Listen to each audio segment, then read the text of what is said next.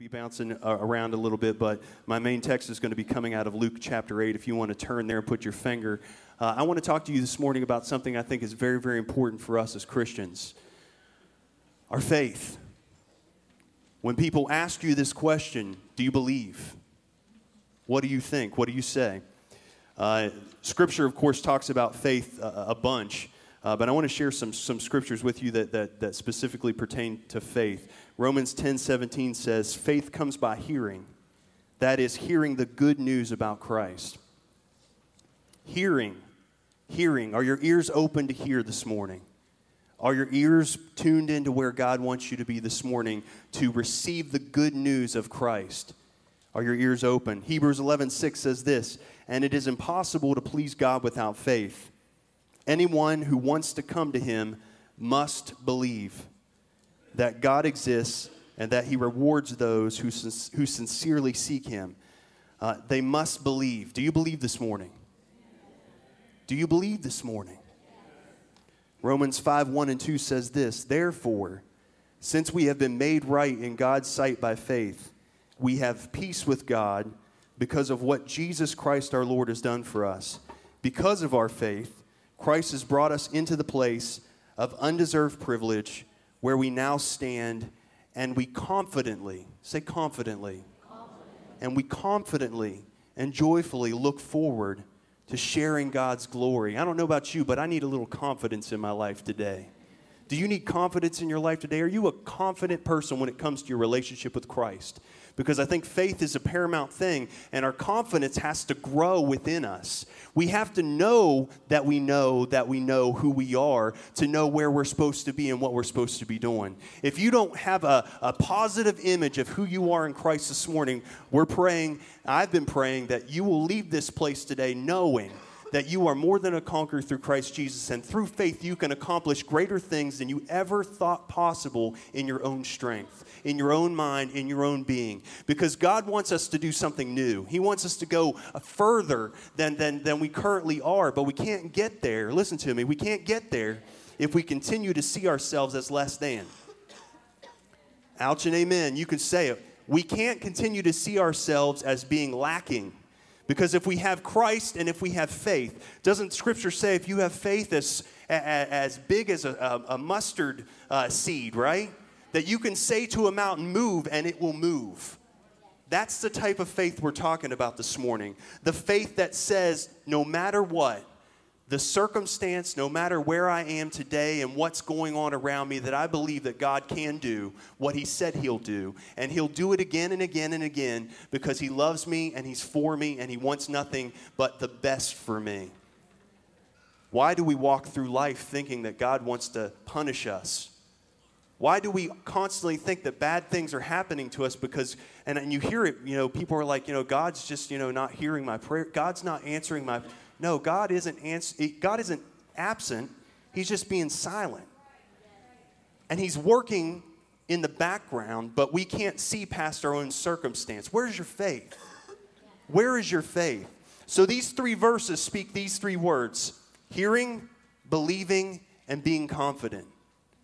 God's trying to paint us a picture through Scripture that faith will help us to grow and to live an abundant and a full life. I don't know about you, but I'm tired of living less than. I'm ready to live in the plus side of things. I was watching this sermon this morning. A guy whipped out jumper cables, right? And he talked about, sometimes our hearts need a jump start. And God pulls out the jumper cables and he connects them to himself and he touches our heart with them and automatically sparks start to fly. Sometimes we need to recharge ourselves, and it doesn't happen through just being positive. It happens through being positive about the Scripture, about being positive about who God says that he is, understanding who he wants you to be, and living in the promise of that.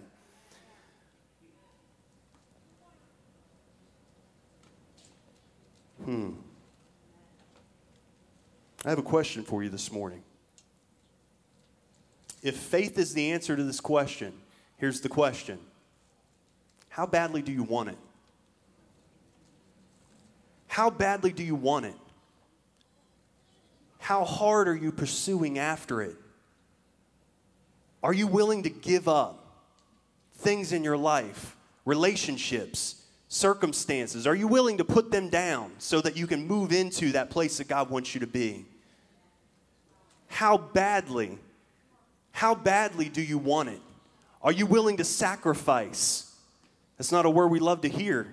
Are you willing to sacrifice your dreams and your desires, the things that you love, the things that you hold in high esteem, for the things that God wants you to have? Because the things that I want in my life aren't always the things that God wants me to have. And I look to those things as being goals and achievements. And I want to reach this pinnacle. And God says, I want you right here. And it's hard for me. I'm human. You're human. It's hard for us to say, God, I'm willing to sacrifice my wants and my desires and my needs so that I can receive what I need from you, so that I can live in the abundance that you've provided. That's hard. It's hard to know. But I love what's been being preached, and I love the message of our worship this morning, that we are in breakthrough. But your breakthrough is going to cause you to have to break some things in you. Ouch. Ouch. You can say it, ouch. Are you in Luke chapter 8? We're going to be going to the 40th verse. I want to share with you two pictures of healing because of faith. And I want to share this story because, first of all, it's just a beautiful picture of Jesus. But also, it speaks volumes as to where we need to be in our life with God and our search for faith. And it says this in verse 40. On the other side of the lake, the crowds welcomed Jesus because they had been waiting for him. And I could stop here and we could preach a whole message on this verse because we need to be expecting Jesus, but we're gonna do that later. That'll be some other time. But on the other side, there's always anticipation. But it says in verse 41, then a man named Jairus, or however you say that, a leader of the local synagogue, came and fell at Jesus' feet, pleading with him to come home with him. His only daughter, who was about 12 years old, was dying. So we find Jesus being met by this man who is the leader of the local synagogue. He's a pretty big dude. He's a pretty important guy, right? And what does he do? He knows that Jesus can heal his daughter, right? So he comes and he presents himself not to Jesus in his stature, but he presents himself to Jesus at Jesus' feet. He humbles himself before Jesus. He understands where the true power comes from. Because being in leadership and being in responsibility isn't the truest form of power. Who we serve is where the power comes from. He's the one with the jumper cables, right? He's the one that has the power. And Jairus, he understood this. So when he approached Jesus, he didn't approach him from a place of, look at me, I'm the synagogue leader. No, he said, Jesus, I need you because I am less than. You can heal my daughter. I know you can. So it says here in the next verse that as Jesus went with him, he was surrounded by the crowds. A woman in the crowd had been suffering for 12 years with constant bleeding, and she could find no cure. And it says in verse 44, coming up behind him, Jesus, she touched the fringe of his robe. And the Bible says here that immediately her issue, her condition, her bleeding stopped. Immediately. It didn't take 20 years. It says immediately the bleeding stopped. Immediately her problem was made whole. Immediately. But in verse 45, Jesus says these words, who touched me? Who touched me? Who touched me? Of course, everyone denied it. And even Peter said, Master, this whole crowd is pressing up against us. It's all around us. Think of the biggest crowd you've ever been in. It should be Covenant Church, but think of the biggest crowd you've ever been in. Have you been to a football game, a baseball game? We're getting ready to go to Winter Jam in February. That's a big crowd. Take a bunch of kids and try to walk through Winter Jam, and you'll lose your mind because you're afraid you're going to lose a kid. It's packed, elbow to elbow. You're just like cattle moving. You're not swinging your arms. It's not time to strut. It's time to be like, don't step on me. They were in this crowd, and people were excited to see Jesus. Remember, we read that in verse 40, that they were expectant of Jesus. And they're all around him. And they're all around the disciples. And the disciples' job in this moment was to protect Jesus, right? They didn't just walk around and serve Jesus. They served him in the capacity that they were his bodyguards. Think about that for a second, that they were crowd control for Jesus. They were the ones that were like, hold up. Don't do it. Don't touch him. They were the bodyguards for Jesus. And Jesus feels this touch. It says that she touched the hem of the fringe of his robe. I don't know about you, but I think I could walk beside you right now and touch the fringe of your garment. You would never know that I touched you, right? The action of touching his robe wasn't the transaction of what happened from Jesus to this lady. The desire to press through this crowd, her faith. I believe that she probably struggled to get close to Jesus. It says that she come up behind him. I'm sure she had to fight through some people. She probably had to get down low and crawl through some legs and be. Thank you, Lord. But think about this woman. It says that she struggled with this for 12 years. Can you imagine 12 years of your life being afflicted? 12 years of your life spending every cent that you had on doctors, on the next thing, being shameful of your condition. Because believe it or not, this bleeding condition that she had was not a thing that was well received by the people. It was shameful. There was something wrong with this woman. In the eyes of people, she was unclean. She shouldn't have even been in this crowd. But I was thinking about her issue for 12 years and the shame that she must have worn around on herself. Closed off from everybody that she could have ever loved. Isolated from the very thing that she desired most, to be whole. To have relationship, to have fellowship. To be shown compassion and love. She didn't approach Jesus like the first man. She didn't say, Jesus, I know that you can do this. I believe. Touch me and heal me. She snuck in to that inner circle. She creeped through that crowd to the point that she could touch the hem of his garment, the fringe of his robe. Why is that important? Because, here's why it's important. Because she wasn't reaching out of the abundance of a boisterous faith. She had faith that will move a mountain. She didn't approach Jesus like the first man because her faith was a little bit different. But she was still made whole, right? Now here's the thing. Here's the thing. As soon as she touched Jesus, she was made whole. And he says this in verse 45, who touched me? Everyone denied it, and Peter said, Master, the whole crowd is pressing up against you. But in verse 46, Jesus said, someone deliberately. I don't know if you underline in your Bible, but I do, and this is underlined in my Bible. Someone deliberately touched me, for I felt healing power go out from me. She came with intention. She wasn't allowed to be, she wasn't going to allow herself to be classified as her 12 years of her past life. She was no longer willing to settle for, this is who I am. This is how it'll always be. This is where I live. This is my address. This is my plight. No, she wasn't willing to say that one more day of her life. And whether she had to crawl on bended knees, whether she had to get dirty and bump into, I'm sure she probably pushed some people down.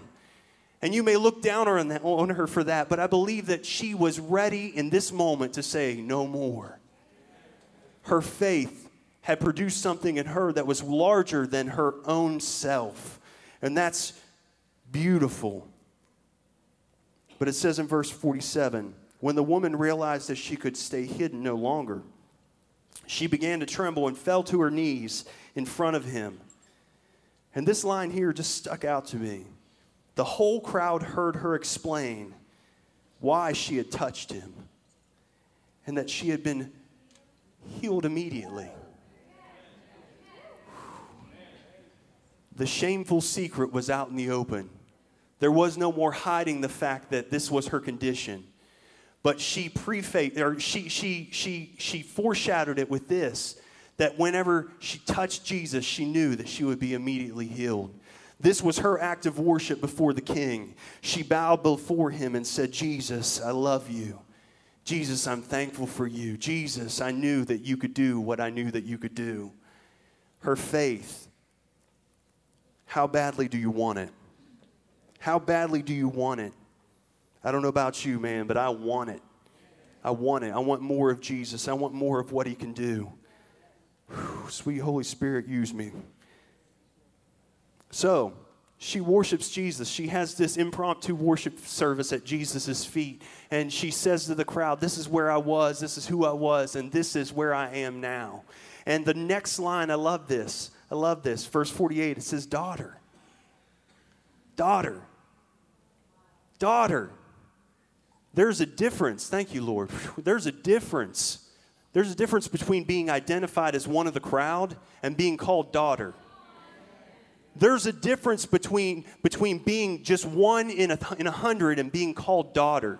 Daughter, he said to you, your faith has made you well. Go in peace. Complete contrast to how she lived before. There was no peace. Being in the family of God, being called one with Christ. In Galatians 3:26 it says this, for you are all children of God through faith in Christ Jesus. That every single one of us that has faith in Jesus becomes his child. In that moment when she touched his garment, she knew that she could be healed. She knew that healing was hers. She had faith. And in that moment, she went from being just another person in the crowd to being the daughter of God, to being the daughter of Jesus. I don't know about you, but that speaks volumes for life. Once, I was just considered another person. But now I have purpose. Before I had a destination, but that destination was paved with my own ways, my own thoughts, my own actions, my own heartbeat. But because I called upon Jesus, because I had faith to believe that Jesus would save me, he come in and he said, son, here's the new path. And every day that I wake up and I thank Jesus for my life and I give him the control over where I'm going, he says that the steps of the righteous are ordained by the Lord. He leads me where I'm supposed to go, and I will follow him wherever that path takes me. Do you believe? Do you believe? What are you doing to stretch your faith? How are you moving into that place where you know that Jesus is who he says he is? And how badly do you want it? How badly do you truly want your family to be saved? How badly do you truly want your coworkers to know about Jesus? How badly do you want your church to grow? How badly do you want to see God's, the manifestation of the Holy Spirit poured out upon all flesh? How badly do you want those things? Because if you want them with every fiber of your being, with your full heart and your full knowledge and your full self, then you're going to be doing something to produce that faith in the people around you. You're going to be giving them encouragement to build confidence. One thing that the church in America lacks today is confidence. We lack the confidence to know that the same Jesus that parted the waters, the same Jesus that rose from the grave, the same Jesus that can take something that's so sinful and dark and pull all of that out of it and make it as white as snow, is the same Jesus that operates in our world today. We refuse to take the responsibility upon ourselves. We look at life and we say these words, there's someone more qualified. There's someone else that can do this. There's someone else that's better at this than I am. There's someone else that could be doing this. When all the while Jesus is saying, I don't want them, I want you. And you're not hearing his voice saying to you, you're special to me and I want to use you for something great. And you're allowing the blessing to be taken from you. Do you believe that this morning? You're allowing it. And we allow the blessing to be robbed from us because we have fear. We're afraid of what people will say. We're afraid of how people will view us, how people will what's the report they're going to give to your boss or your friend? What's the report? But we just read about a woman who spent 12 years in the most pain that she could possibly be in the most torment and the shame. And Satan had her bound in something that was not hers to carry to begin with. And all it took was one encounter with Jesus, and no longer was she ashamed of it, but she told everybody, this is what I used to be. And here's who I am now, that I'm saved, that Jesus. And Jesus called her daughter, amen? But through Christ and through our faith in him, we are his children. I'm thankful to be a son of the living God this morning. And I pray that you're thankful to be a son or a daughter of the living God this morning. But we need confidence to grow. We need confidence to be who we're supposed to be in God. But it says here in verse 49, while he was still speaking to her, a messenger arrived from the home of Jairus, the leader of the synagogue. And he told him, your daughter is dead. And my Bible has these three words, there's no use troubling the teacher now. Have you ever been in that place where you've said to yourself, there's no need for me to trouble God with my problems? There's no need for me to bother God with this. You know, it's just my cross. It's the thorn that I just am going to have to, bear. You know, everybody has that one thing, right? That they just got to carry around. And there's just no way that Jesus, I don't want to bother him, Stop thinking like that. We're not bothering Jesus. Jesus came to give us life and life more abundantly, right? Why are we allowing the enemy to cause us to stay in these places where we're like, I'll just live in torment? I can do all things through Christ who strengthens me. We say these words, but do we truly apply them to ourselves? Do we truly believe them? Because the report that there's no use is useless. Because as long as there's breath in you and you have God in you, there is a hope that passes anything that you could ever think of or hope for in this world. There's a peace that will come over you. And these men come and said to Jairus that, there's no use to trouble Jesus now. Your daughter, she's gone. She's dead. Game over. End of story. Cut him loose. Let him go. But here's the thing. In verse 50, it says, but when Jesus heard what had happened, he said to Jairus, don't be afraid. Here's what Jesus wants you to know this morning. That fear will keep you from where you're supposed to be. Fear will destroy everything that God builds in you. And fear will be the thing that they write upon your gravestone. That this so-and-so was afraid to live. So-and-so was afraid to move. So-and-so was afraid to be who God called them to be. We have an adversary. His name's the devil, and he's here to destroy us. And the way that he does it is through this thing called fear. And he lines up the opposition against us, and he puts things in our way that will cause us to sink back in fear.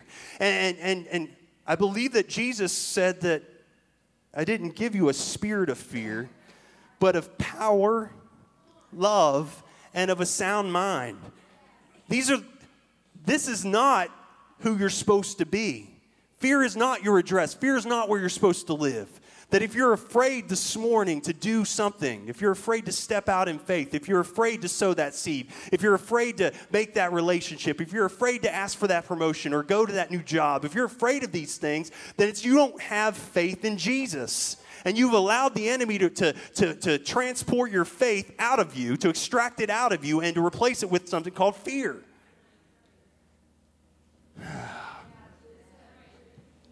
Fear's faith's enemy. But in 1 John 4:18, it says that perfect love casts out fear, though. Perfect love. The love of a father, right?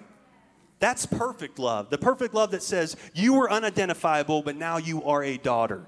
You are a son. That love, that kind of love that says, yes, I know that you've struggled, but healing is yours. That love that casts out the idea that I have to suffer for the rest of my life because I live on planet Earth. That this is the enemy's domain, and we're going to have troubles and trials. And I believe that we will have troubles and trials, but I don't believe that we need to give them as much power as we give them.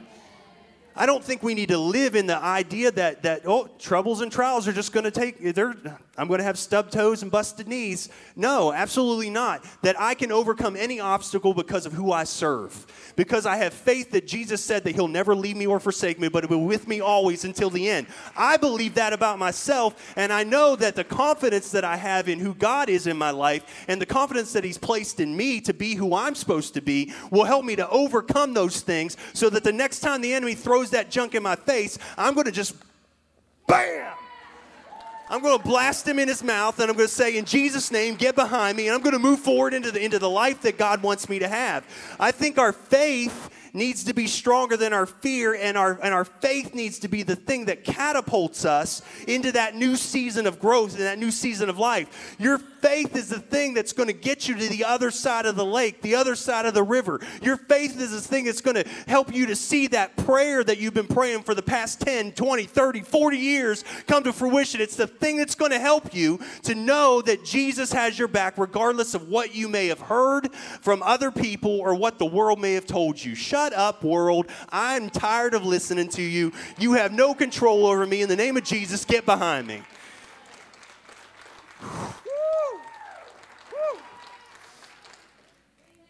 Perfect love casts out fear. Maybe you need a little bit of perfect love in your life. Maybe you need to fall back in love with Jesus. Maybe you need to stop coming to church and be the church. Maybe you need to stop living like your neighbor because your neighbor's not that good, and you need to start living like your Jesus. Maybe you need to start helping your neighbor to live like Jesus. Maybe you need to be the picture that Jesus wants the people in your life to see. And stop being that Christian that's up one day and down the next. And up one day and down the next. And everyone looks at you and they're like, schizophrenia. Jesus didn't come to give you that. He came to give you life. He come to lift you up. He come to use you for a special purpose, for a special reason. There are people that you come in contact with every day that need to see your faith. They need to know who Jesus is. They need to know what's possible with Jesus. Your faith is that thing that will catapult them into knowing what's possible with Jesus. I could never do this without Jesus. I'm telling you this straight up. I could never stand before you. Thank you, Lord, that you've blessed me with the opportunity, that you've given me a word to speak, but I could never do this without Jesus. And the moment that I try to do it without Jesus, I want someone to just knock me down. Take me out of this thing, because the moment that we try to do it in ourselves, we mess it up. Our faith has to produce in us what Jesus wants us to be giving to other people. It's a breakthrough moment that when we call upon the name of Jesus, we shall be saved. That there's nothing that is bigger than Jesus. There's no circumstance, there's no problem that's bigger than Jesus. Let's see how the story ends. But when Jesus heard what had happened, verse 50, he said to Jairus, "Don't be afraid, just have faith." Say that to your neighbor. Just have faith, and she will be healed. So verse 51 says, when they arrived at the house, Jesus wouldn't let anyone go in with him except Peter, John, James, and the little girl's father and mother. The house was filled with people weeping and wailing, but he said, who said? Jesus said, right? Stop the weeping. My Bible has an exclamation mark, so it's probably like, stop the weeping. She isn't dead. She's only sleeping. But the crowd, right? But the crowd laughed at him because they all knew she had died. Don't jump me, man. They all knew she had died. Why do you think Jesus didn't invite anybody else into the house? Because he don't need more people in there saying, she already dead, she's already gone. We saw with our own eyes. We tag the toe, cover her with the sheet, put her in the ground, dig the hole. No. But the crowd laughed at him. The crowd said, nope, she's gone. You can't do nothing, Jesus. Sorry. You know, The same Jesus that they were excited to see, the same Jesus they had heard perform miracle after miracle after miracle, the same Jesus that did never hold back his glory from people when they needed healing in their body, they say to him, but she's already dead. Verse 54, then Jesus took her by her hand and said in a loud voice. Think about that. He said to her in a loud voice. There's that exclamation mark again. Have you ever startled somebody? Huh? Candy, you ever startled somebody? I like to scare people. So it's like, Jesus grabbed her by the hand and he said, my child, get up! Right? Why do you think he said with a loud voice? Sometimes Jesus' voice will be so loud that he has no option but to silence the doubters that are in your life. His voice will resound in your life through your faith.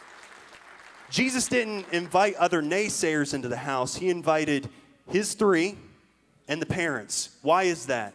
So that they could be witness to what was about to happen. His three had already seen miracle after miracle after miracle after miracle. They knew that when Jesus walked into this house, whether this girl was dead, dismembered, whatever was going on with this girl, that she was going to be made well. He could have put her head back on. This is Jesus we're talking about. They knew that, right?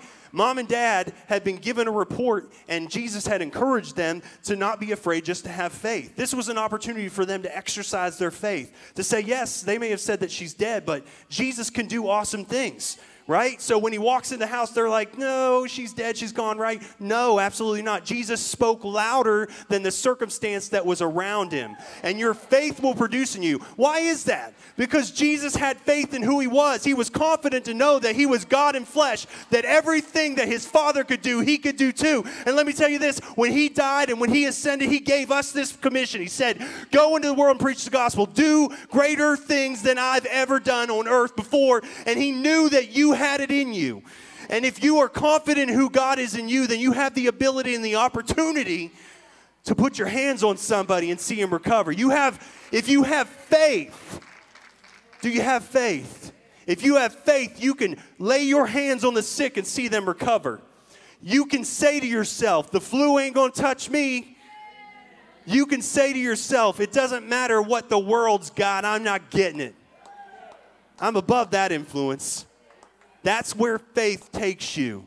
But Jesus was confident in who he was. That's why he spoke in a loud voice. There was no, girl, if you can get up, I really need you to get up. These people need to see something. No. Jesus spoke with a loud voice. My child, get up.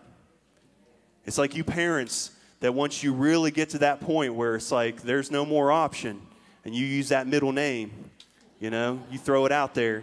You're like, I'm going to count to 10. Authoritative, right? That's having confidence in the faith. That's putting confidence into your faith. That's knowing. That's knowing what's on the inside of you. The Son of God came to destroy the works of the devil. That's 1 John 3:8. The Son of God came to destroy the works of the devil. Jesus came so that we could have victory in our lives. He comes so that we could have breakthrough in our lives. Jared, if you want to come. He come so that we could have deliverance in our lives. So that everything that we have in our hands, everything that God's placed in us, can be used for the betterment, for the glory of God. He come to destroy fear. He come to destroy the thoughts that the enemy puts into our minds that tells us that we're not good enough. He come to destroy those things. He didn't just come to put them away for another time. He come to destroy them. I don't know what your dictionary says, but mine says that when you destroy something, you obliterate it. You disintegrate it. It's gone. Little pieces. You can't put it back together. It's destroyed. It's done. Jesus come to destroy the works of the devil. We need to start speaking that over our lives. that there's nothing that can separate us from the love of Jesus, that he come so that we could have life and life more abundantly, that faith comes by hearing, and hearing the good news about Christ, that we can have the faith that will move a mountain, that we can say to it, move from here to there, and it will move, that we can say to our family members, I know you don't want to hear about Jesus, but let me just tell you anyways how much I love him, how much he's changed my life. Better yet, take a look at my life. Does it look different? Because your life will be the biggest testimony that you ever have. Don't waste your life. Faith is the thing that will separate you in this new season. I believe the Covenant Church is heading into a place that needs more faith in God. We need to have more faith in each other. We need to help each other, lift each other, grow each other. I see potential all over this room. I'm looking at you. I see potential in each and every one of these seats. I see some individuals that are scared to death to do anything. I believe that God has placed talents in you. I believe God's placed abilities in you, and he didn't do that by accident. That every person has something that they could be doing in Covenant Church. I'm going to make it personal because this is my house. This is a place I call home. This is my house. God has given it to me. Thank you, Lord, for that. But there's something that each and every one of you in these seats needs to be doing for the kingdom of God. I didn't expect to get an abundance of applause on that, because when you start mentioning things like that, it means that you have to do something. There you go. No. Preach it with me. That's good. Faith without works is dead. If you're not putting it into action, it's not doing you any good. You have the abilities. You have the talent. You have the God within you. What more are you waiting for?